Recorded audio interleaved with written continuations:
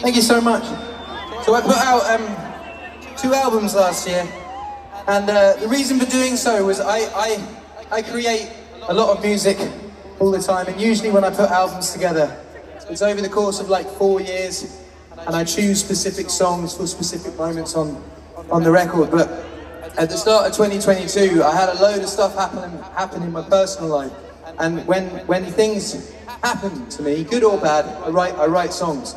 And sometimes, if there are good things happening to me and I write happy songs, they're sort of like, they're just there. But sometimes when you write songs about sad experiences in your life, you're so sort of like connected to that song that it feels like the only thing you can do is just release it into the world and kind of like forget about it, I guess. But so I put out 2 records last year that were sort of intertwined. This was the last song that I finished for the first one of them, which is called Subtract. The song is about my friend Jamal, who passed away, and it was a very sudden thing, and I'm sure everyone in this stadium has lost someone, and sometimes, you know, I've lost family members where it's been a gradual thing, you can prepare yourself for it, but when you lose someone suddenly, you go through denial, you go, this can't be true, I don't believe it. And you know, when I was told that he died, I didn't believe it, all the way up to his funeral, I didn't believe it. I thought that I would bump into him in West London, where we both live, and it wasn't until the funeral where it hit home that I would never see him again. But this song was written in that in-between period, when I still held a bit of hope, called Eyes Closed.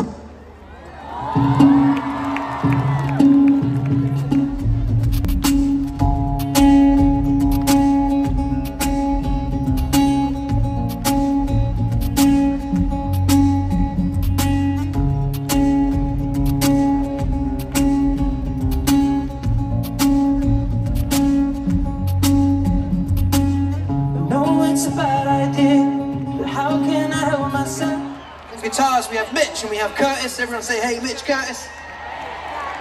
Keys and musical direction, we have Ashton. Everyone say, hi, Ashton. Drums over here, we have the brilliant Dexter. Everyone say, hello, Dexter. Now, I have toured with a loop pedal since I was 14 years old. And when I say touring when I was 14, thank you. It was on a train. It wasn't necessarily international touring. It was England touring. But I have been playing shows, just me, on stage since I was 14. And the decision to get a band for this tour sort of came through. In 2018, I was on tour in America, and I was based in Nashville, and I had a studio in the house, and I was making a lot of music for fun, and artists would come by the house and we would make songs. And before I know it, I had a project which turned into Number 6 Collaborations project, which was made out of just being at home in Nashville making tunes. But when it came time to sort of like do anything with that, you know, it's an album that's based on collaborations, and it's a very different sound to the music that I usually make. There wasn't lots of acoustic guitars in it, and it certainly wasn't made for loop pedals. So I was just like, I'm never going to tour this album, it will just exist how it exists. And then when I was putting the set list together for this tour, I thought it was a big shame to leave off some songs from that record, but some songs from that record did become successful. So called up these guys and we've jammed it out, and we've got a medley of some of the collaborations, and I hope you like it. I've been a liar, I've been a thief, been a lover, I've been a cheat, my friend.